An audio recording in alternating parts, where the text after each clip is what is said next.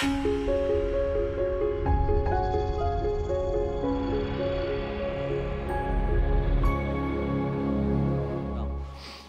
I'm Kasper. I'm here to talk about Flutter. But before I really dive into what Flutter is, I just wanted to tell you a bit about myself. That's not it. I work for Google. I've worked there for a bit more than 11 years. And when I joined the company, this notion of us building a new browser was born not by me. But that's my first project at Google, working on the Chrome browser, and specifically the V8 project, which is a project I started many years ago.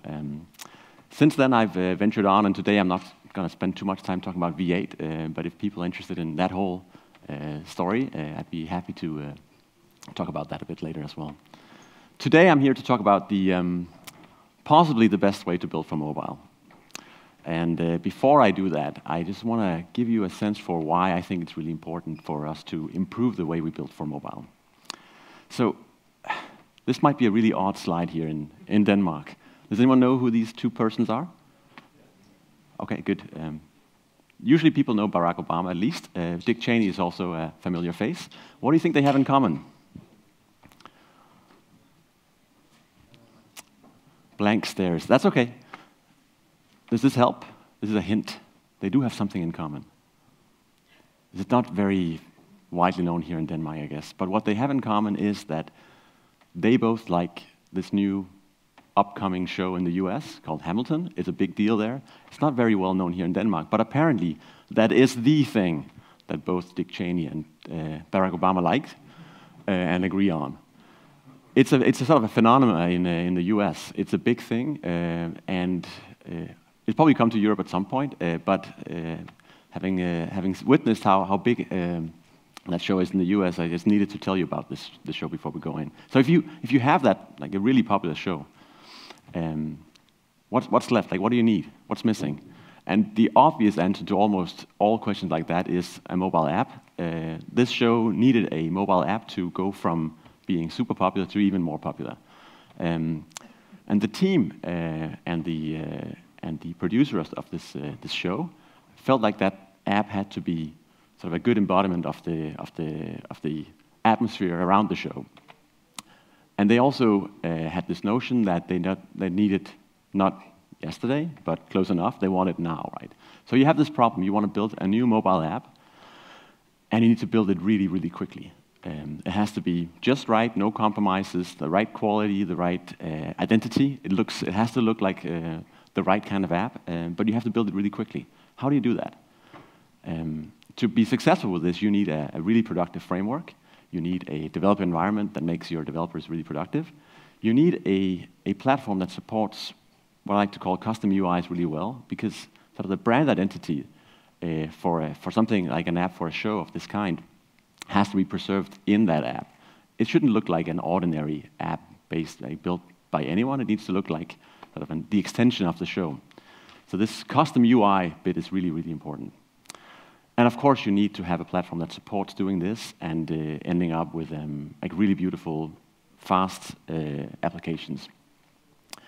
So of course, I'm here to tell you that there is a framework like this that you could be using. And that thing is called Flutter. Flutter is a new project. It has a logo, so it's not entirely new. It's something we've been developing on for a number of years now. It's out there in open source, and you can look at it if you want to. It actually started as a bit of an experiment. We wanted to see if it was possible for us to build a mobile app stack based on some of the core ideas in browsers, and the team behind it actually sort of comes to a great extent from the work done in the Chrome team.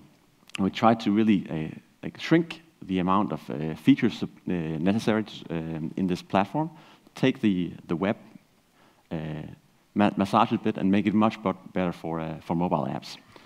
And there are lots of ways to develop mobile apps out there today. And we wanted to try to come up with something that we feel like is actually a really compelling story for the kind of apps that we see people building today. And if you sort of walk through the different kinds of software development kits that are out there, this is a gross oversimplification, of course, like any slide like this should be. But if you look at it from far enough, you have you basically have a set of SDKs that offer sort of a classical model view control setup, and there's a lot of like really neat SDKs in that space. Everything from the sort of the classical iOS SDKs based on Xcode and Android Studio for Android towards something that's more dynamic, easier to work with for a lot of people, like Cordova, PhoneGap, and frameworks like that, and also over to more reactive frameworks like there was a presentation yesterday about React Native, which fits really well in here. React Native is again sort of an interpreted setup with JavaScript to tie together all the native components, but it's done with a very different framework at the bottom. The way you construct your views is not the classical model view control setup. It's more of a reactive style framework where you map the application state to the representation that you want it to appear in, and then you have the framework taking care of computing the difference between the previous state and the current state. There is one thing missing here, and of course Flutter fits in here. Flutter is a sort of a functional reactive framework. It is compiled to native code, so the applications you ship in app stores is mostly ARM machine code. And I'm going to give you more insights into like what makes Flutter attractive in this space and what does it mean for Flutter to be a reactive framework. So Flutter is a very layered architecture. So it's built on a foundation, which is a sort of a small core, C++ code. And in that core of it, it's very established technologies. Skia is a 2D graphics library, hardware accelerated, that we've been using for Android and Chrome for a long time. Some of the text layout is super complicated, and browsers do that well. So we had a browser lying around that we could steal that code from. And then we have Dart, the language runtime that powers the rest of the stack.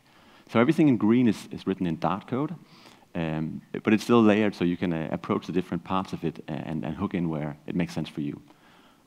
In some ways, you could think of the green stuff as the user code of the system. You can see all of it, you can change it, you can work with it, and it gives a lot of flexibility for every user of this framework to be able to peek inside, change, and manipulate what they need to. There are a couple of really important things here. I think if you look at the top line, as a developer, you need to have a set of predefined, high-quality widgets available for you to be productive and build apps really quickly.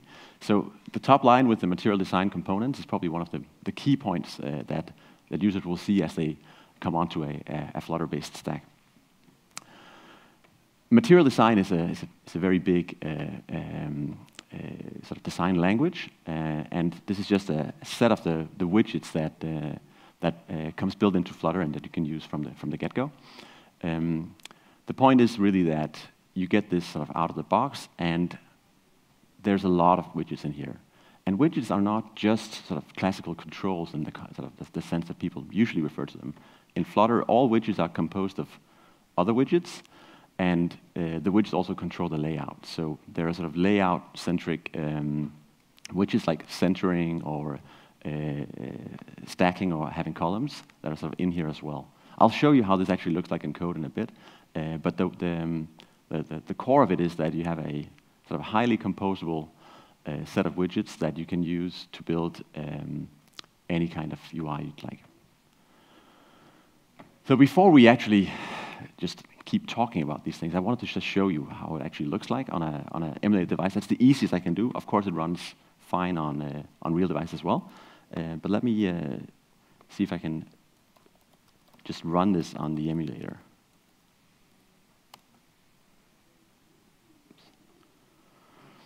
So what you'll see here is now Flutter starting up. It's using the Android SDK underneath to compile and build this debug version of the app, upload it to the emulator, and start running it. So here we have an emulated, Flutter app that is packed with all the widgets that we could find. So you can just see a gallery of everything here. It has sort of the common cards from material design. It has sort of everything you need to build this and build from. In itself, it's not super exciting, and it's not intended to be super exciting, but it's really easy to get this up and running. You run the program like this, and you have an emulated version of this really quickly running. If you look into the core of it, right, you can actually find all sorts of interesting material design widgets in here, and all of this is easy to get inspired from or even use in your app. Let's go back to so running Flutter Flutter comes with a command line interface that makes it really easy to manipulate these things. Later we'll see how it integrates in an IDE as well, because most people don't like just having a command line interface. It's very clear that people like the quality and of these material design widgets that we've included, and people note that as they start building apps on Flutter, the fact that they have this set of widgets built in, available from the ground up, is really useful for them. It is, however, not really the full story, right? So today, most people actually don't ship apps just with material design or anything. Mobile Pay in Denmark is an example of an app that doesn't look like a sort of a classical native app. We see people designing UIs that look more like this. This is not a native Android widget or an iOS widget. There's something custom built for this kind of app to get a specific look and feel. There are even things that are perhaps even more sort of specialized, and we see lots of this. A lot of the very popular apps out there are sort of starting to venture into the area of more custom UI. And custom UI is interesting. It means that some people that design apps really want the same look and feel across Android and iOS. It also means that the amount of work that goes into an app is very much determined by how sort of fancy the interactions that involve these custom UI elements need to be. And it's very common that you have designers that come up with a design like this, and then there's a hard negotiation about like the cost of implementing these things, because it is hard. So traditionally, I would say that doing custom is hard. We've talked to lots of people that find that this is the tricky part in managing the native apps. But even more so, doing custom twice for the two platforms is really, really painful. And it's hard to keep these things in sync and have the same experience across these things. So Flutter's solution to this is actually kind of simple. Flutter solves this by being very layered, and essentially everything that we have as a built-in set of widgets for material design is based on the same framework and the same layer. So you can build them the same way yourself, and you have access to all these underlying layers, and you can use them. So in some sense, because we've had to support building these material design widgets, we've had to build very good support into the platform for building custom UI. So in some sense, in Flutter, everything is custom UI. I just want to show you very, very briefly here how this looks like in the device. If I go back here, I actually have the, let's see. We have actually went ahead and built one of these things in here. And it takes a few days of work to build these things, but the platform really supports it well. So I think this is a really useful way of showing you exactly how the code in this case looks like. And let's take just a bit of it, because otherwise it might be too much. And the point is not for you to look through all this code. It's just to show you that everything here is actually based on importing subparts of the Flutter package, and the foundation, the material, and rendering, and reusing those things to build custom UI from them. There's still a lot of magic constants and things like that. So it's not an easy task in that sense, but you have access to everything you need to do this. So building custom UI on Flutter is a very doable thing. But I think one of the really key differentiators here is that you don't have to do it twice. So you can actually say, I want to use this thing, and I want to run it across all the devices, not just the Android phone here. And let me see if I can find the iPhone. I don't know why that needs to be so much bigger. It bothers me a little bit that the iPhone is so huge here. But what you see in the background now is actually us building and compiling for both platforms. The Android one was apparently the one we started with, and now we're actually running Xcode in the background, and asking that to do the heavy lifting of getting the right application signing. And now you see the app here, and you have the same custom UI written once, but for both Android and iOS. And it comes with a bit of customization for the platforms too. So if you look at sort of simple things like the cards here, you'll find that on iOS, the overflow or the overscroll, the way people expect it to behave is with sort of a bounce back effect. But if you do the same thing on Android, people would be very surprised. You find the same thing here. So on Android, it's supposed to actually look like this, with this sort of visible marker that comes up in the bottom. So even though it's the same app, there is customization at the platform level that gives it the right look and feel. The way that, the scrolling has to feel is also different than the two platforms, and you can really feel it if we get it wrong. So we try not to. Okay, so you've seen now that you can build an app here. Simulator. Let's get rid of this one as well. With one code base. And you can have material design widgets. You can have what we call the Cupertino widgets. Apple's headquarters is in Cupertino. So these are the Apple iOS look and feel widgets. And you have access to all of these things. And we allow you to hook in and build these sort of custom UIs in a very smart way. And this is part of the reason why the team behind the Hamilton app were very interested in the stack here. The support for custom UI built in and in a way that allowed them to target both Android and iOS with the same code base seems very attractive. It's not always that the app have the same exact look and feel, but this notion that iOS and Android can be the apps can be built by the same team is like a real time saver. One of the things we've seen at Google is that the effect of having two teams is not just double work. It's also very painful work of keeping these things in sync, and having feature parity between these things can be very important for a product. But it's very hard to deliver that for the developers. So there's a lot of sort of friction that you remove by just having one thing. So I would claim that with Flutter, doing custom is easy, and as importantly, doing custom twice is not needed in this case. So it's a major sort of selling point for the stack here. One of the things, of course, that some people think when they see a solution to the cross-platform issue is that often solutions in this space come with a lot of compromises.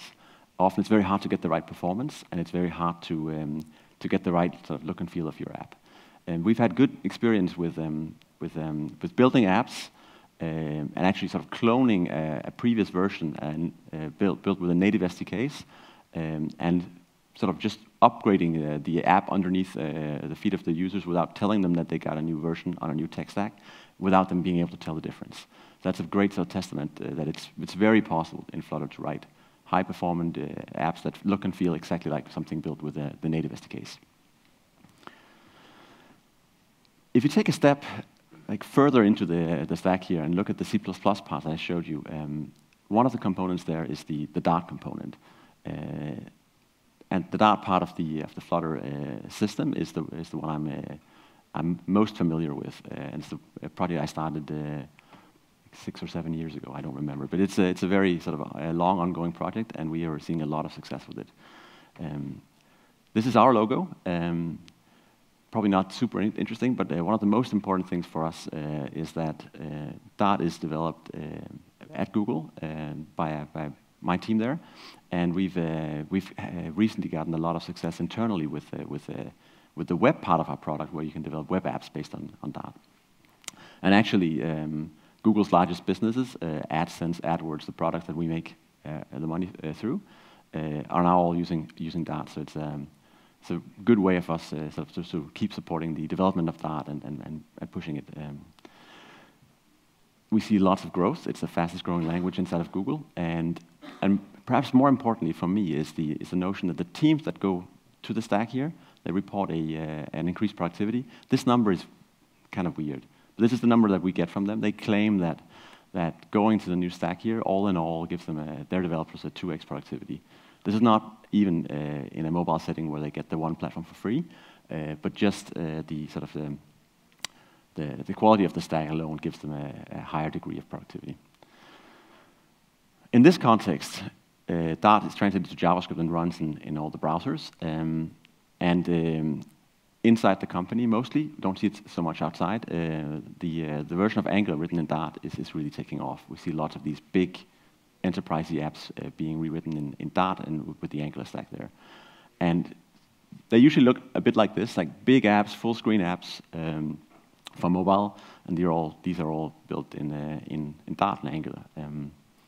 So there's this, of course, this notion that having the same language to support both mobile and web is pretty attractive for lots of reasons. So if you look at Dart, it's an unsurprising and object-oriented language. Some would say it's a little bit boring. That's almost flattering, I would say. It's supposed to be familiar to people who have a background in Java, C#, JavaScript, and that's also the feedback we get from people trying it out. How many of you are like Java developers? Quite a lot, okay. And C#, is that used here as well? Yeah. JavaScript? That's a good mix. I think this will be like very easy for you guys to see when I go through a few examples. Class-based single inheritance, familiar syntax.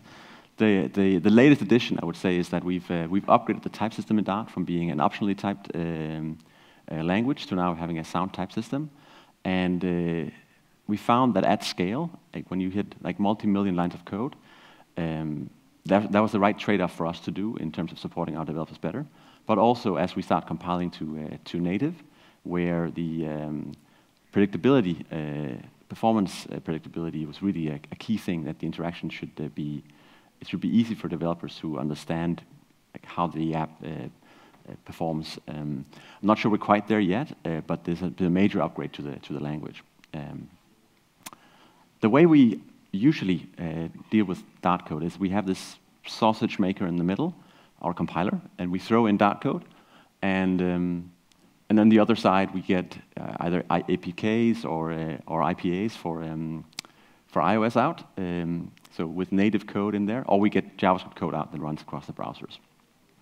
So a compiler like this is sort of what I've been doing for the last many years, and it's a complicated sort of piece of machinery.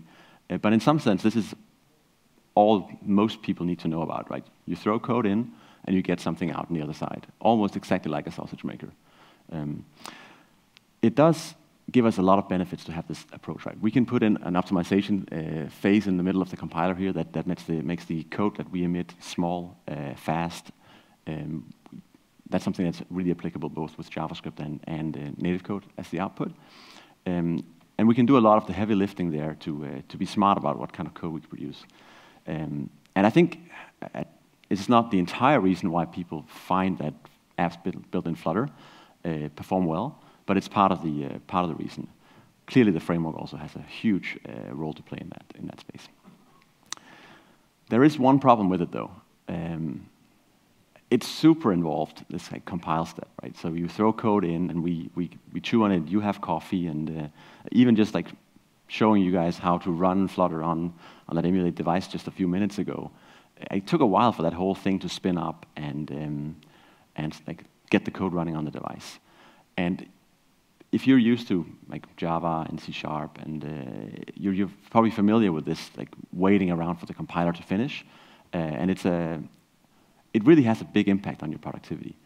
And we find that people enjoy their work a lot less if they have to wait, and they also develop workflows that are not necessarily super effective. So we'd like to get a slightly simpler picture in front of you than this thing. Maybe these guys are not very good at making sausages either, but it is quite involved, and it does take a long time. One of the attractions, I think, of going to JavaScript in like React Native or in PhoneGap or Cordova is that there is no compile step for that, right? That's all dealt with at runtime. So we certainly also wanted to try to provide the same benefits as you can with those things. And our solution is really simple. We just introduced just-in-time compilation, and you pay as you go. Dart has been built this way for a long time, but the combination of having both just-in-time compilation for development and ahead-of-time compilation for deployment is really a powerful thing. So that hybrid is really, really useful. You don't compile the application up front, you compile it as it executes, and you only pay for compiling the parts that are actually executed. But in that sense, you just remove the overhead of the compiler, or at least you move it to runtime where people tend to have a bit more patience for these things. Let me show you how that actually works, and give you like a proper introduction to what coding in Flutter actually looks like. Let me see here. So Flutter comes with an IntelliJ plugin. Very soon, this plugin will also work on Android Studio, so if you have that installed already, you don't have to install another version of IntelliJ. IntelliJ is sort of a fully fledged environment. Some of you are probably familiar with it. I imagine most of you probably are. But Flutter has a plugin for it, Dart has a plugin for it, and you can write apps in this context. Let me just fire up an emulator here, so we have something soon. That needs to boot the entire Android system, and that takes a while too. So it's another one of those things that you'd like to not wait for that often. But let me walk you through the code as it boots up. At the top, you have the main function. Hopefully, that is not super surprising. That's where the application starts. And in there, you just use the Flutter framework to run your app. And an app is a widget. Everything's basically a widget here. There are two kinds of widgets. There are these stateless widgets, and there are stateful widgets. The state and the widget are separated because they have different lifetimes. I'll be able to show you that in a moment. But this is the reason why we have split it up this way. So the way you actually construct UI in Flutter is reacting to a method called build that tells you to take the current state and map it to the set of widgets that should represent that state visually. So you have here a build method that returns a new material app that has a home page in it. So it's all widgets all the way down. If you go into the home page, that is the stateful widget. So it's not super interesting on its own, but the home page state is a little bit more interesting. The home page state has a more complicated build method down here that returns a scaffold with an app bar and some body and some centering. This looks almost like something you could also have written in, like, say, HTML. But here you construct it all in Dart code. That means that you can use a debugger in it. You can have local variables. You can refactor it using the common tools that you use for the language. So abstractions like classes and whatever can be used to actually abstract over these things and the construction of these things. Let me try to run it on the device here. See if that works. I promised you it would be fast, but it really isn't fast with the first run here. We still have to build the version of the app and get it moved over there. But once we're done with that, we actually have an app on the other side in the emulator we can start interacting with. So the app is pretty simple. There's a count in the middle. It's very small, and a button in the corner here. I can press it, and what happens inside the app is actually there's the onPressed event that calls increment counter up here. An increment counter is implemented at the top. It updates the counter, and it tells the system that the state has changed. Then the framework will say, OK, the state has changed. Let me call the build method again, get new UI elements back from there, on the widgets, and then look at what kind of difference there was from the previous widget tree to the new one, and only update those elements. Where it becomes really nice is that, say we wanted to change the font size of that count. We can just go in here and say, style new text style, let's see. Something like this. And we can say, I'd like to see this change done on the device right away. And then we actually preserve the state, so count is still 5, but we've updated the code over there that tells the system how we map from state to UI, so the UI changes. And of course, we can change anything we want to in here. We could say that the icon is not the one we want something else here. Let's see. Access time. That's probably a silly one to choose. But I can just reload that thing. You get the new icon down in the corner, and you can continue working. So you can iterate on your design, change the code, update things as you go. you can see that the hot reloading, as we called it, is in action here. So it means that we do a state-preserving update of the code and the UI. And in this case, we do it in 558 milliseconds, which is sort of the goal for us is a sub-second, so it doesn't get in the way. This is a really powerful way of actually manipulating, building apps, and it works on both Android and iOS. And I think it's about time we had a framework that supported this really well. There's lots of things you can experiment with in this context, and there are lots of different design things, but the core of it is really pretty much what you see here. You construct your UI from the state, you manipulate the code as you want to see how that behaves. You have the option to start over if you really want to, if you do want to clear the state, but you don't have to in most cases.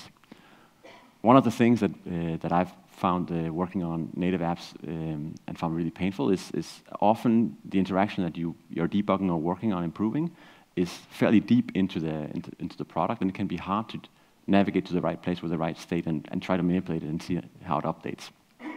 With this, you don't have to do that. That's a really powerful thing.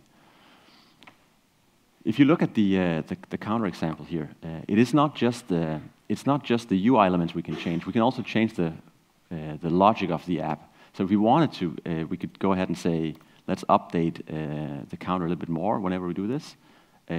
This shouldn't change the UI, but the code over there is now updated and behaves differently than before. Probably a little bit silly, but now it actually adds 2 every time you want to do anything here.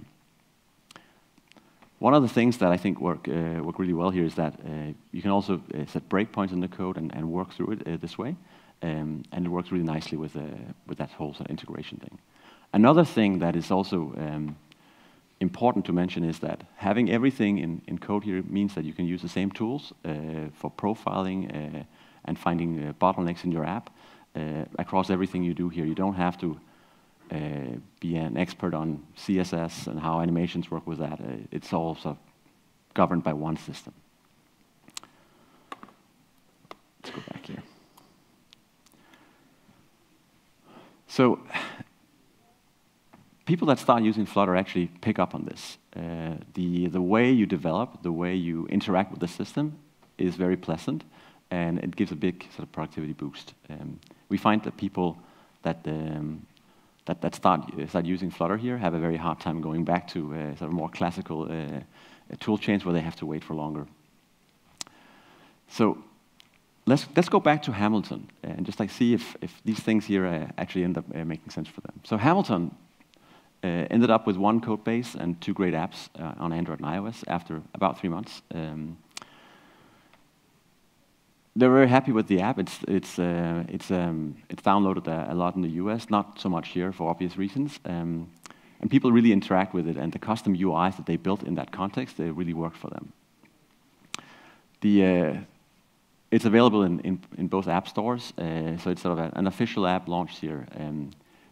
We also have apps built at Google that are not sort of publicly available because it's our internal tools that we're building with this thing, but we're working on sort of the next level of Google apps based on Flutter as well. So Flutter makes it easy to build beautiful mobile apps and fast too. I mean, it's a new SDK, so there is a learning curve, but the language and the framework is not, in many ways, they're not that new in the sense that Dart is a very familiar language, and the reactive paradigm is certainly happening out there with the success of React and React Native. It is available as an open source alpha release right now. The quality of it is really is not the reason why we call it alpha. We know that there are a couple of areas, dimensions that we haven't completed yet that real projects tend to need. And these are things like localization, accessibility, having support built in so that screen readers work correctly with apps built in Flutter. It's a really important thing. If you want to take a look at it, you can go to flutter.io. That's the website for it, and there you can download it and try it out. It works across Linux, Mac, Windows, and supports building apps for Android and iOS. That's it, but we have time for questions, so I'm kind of hoping that we can get some good ones, and I think we have a microphone as well, and maybe some questions. Questions from the app. So I'll start with one. How do you access platform-specific APIs like Bluetooth, etc.? So the way we access the capabilities of the underlying platforms is based on a messaging approach where you implement the native code in Java, Kotlin, Swift, or Objective-C, and then you expose that through a messaging API to the Dart layers on top. That means that if there's a service or a platform capability that you need to access that nobody has written this kind of interface for, there's some work done there. There is a collection of packages out there that start sort of plugging that part of the hole. So there you can find access for GPS and battery levels and all those things. So that's sort of a growing part of the ecosystem. So the real answer is you write the native code, and then through that native code you expose a message-based API to the Dart side. How stable is Flutter at the moment? Are breaking changes likely to happen often? So Flutter is quite stable and has been stable for a while. That's very important as we started getting customers on board the stack, that they had a solid foundation. It doesn't mean that we will never do breaking changes, but we know that these things have to be dealt with, announced, and taken care of in a good way. And we've seen a few API changes that were actually breaking over the last half year, but all in all, I think that process has gone pretty smoothly. So I would say fairly stable with very few hard guarantees on not breaking things. We do learn from getting new customers on board, and sometimes we find that we can improve the APIs and make them easier to discover and easier to use correctly, and we tend to do that. What exactly do you mean by compiles to native? So the way we compile to native code is that we've written a compiler from Dart code that actually translates to essentially shared library objects. So basically we produce a machine code compiles to not to native Java code, but to native machine code. So these are ARM instructions, ARM64 or ARM32, and we control that whole sort of pipeline and generate efficient code for running the applications. An interesting part was actually that early in the project we had a bigger blue base layer, more code in C++, so more of the layout algorithms were in C++, and we found that actually moving them to the Dart side improved the performance, mostly because you didn't have to cross the boundary between C++ and Dart as often. So just like getting things together, exposing them as more user code, and getting the compiler to see all of that actually sped up the code quite significantly. So compiling to native code is straight to like ARM code. What is the migration story for converting an existing application to Flutter? So the migration story, that's a really good question. Flutter is technically just a view, and you've seen it run in full screen here. So it's very conceivable to take that Flutter view and embed it into some other app. We see people doing this where the Flutter part of their app is introduced and extended on a sort of page-per-page basis. Where it gets more tricky is if you want to embed sort of native controls directly into your Flutter app. Flutter sort of controls and paints all the pixels on the screen, so that sort of merging those two things is very hard. So we find that people get more success if they can do it at like a fairly coarse-grained level, basically at the screen level. So most people that start with Flutter probably find some simple part of their app and try it out there.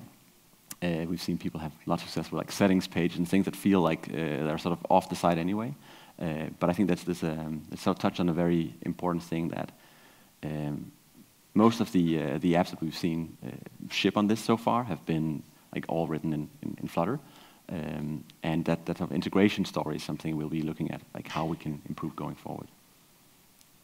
Okay, there's a number of questions on this. Does Flutter require you to develop using Dart, or can you use other languages as well?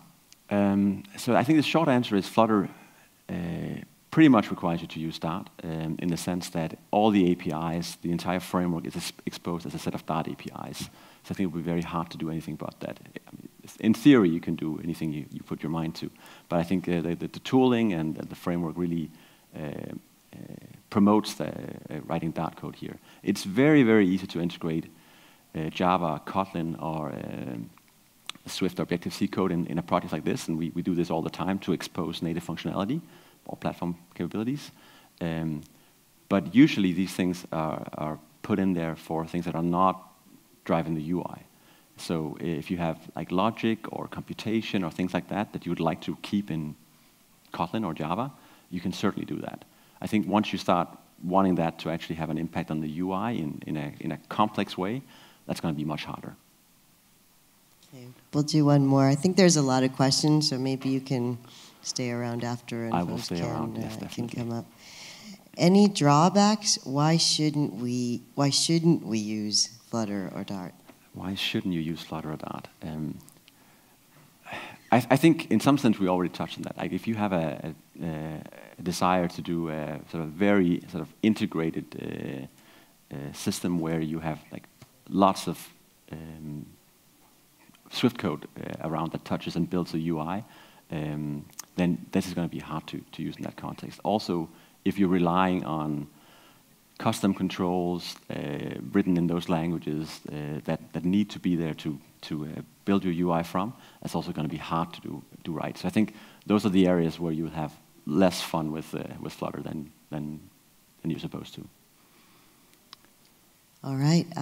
Again, so yeah, Kasper will stand and wait and take all the questions that you may have. Yeah. Oh. And was there someone who had a hand? I might as well just let it around. Yeah. Hi. Very nice talk. Thanks. I'm Lars. I am wondering, how do you see in the near and far future Flutter coexist with PWAs? Because it seems that there's a lot of overlap, but where, for example, in the Hamilton app, yeah. What features did they need that would not be possible in a PWA, assuming that Apple had their thing going at the time, which they didn't? I think there's a big overlap here between these technologies, and I think we'll find things that are better on one or the other side, depending on what you need to build here. It is true that the iOS bit used to be a real issue for a PWA, progressive web apps, and hopefully that's going to be a solved issue in the not too distant future.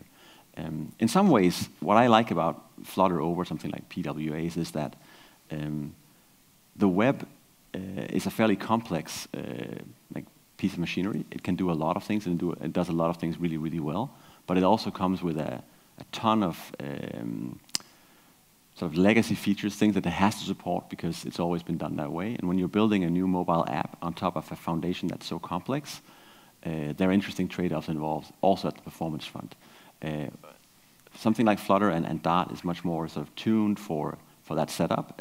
We've just cut away the things that we didn't need to build mobile apps. So there are definitely things that we don't have to carry around. And this is where I see the biggest sort of difference between those two stacks, right? There's something really nice about PWAs, and you can just build on top of what's already there, and there's a lot of power from that. But I think when you look at the trade-offs on performance and then those things, this is an area where I think we'll see more differences become visible as we continue with this sort of development of Flutter. Does that sort of answer your question? It's a very hard thing, right? Also religious. Also religious, yes. Best questions are, yeah. Does anyone have any burning questions or would like to come up? Well, thank you. All right. Otherwise, yes, please remember to vote as well. And thanks.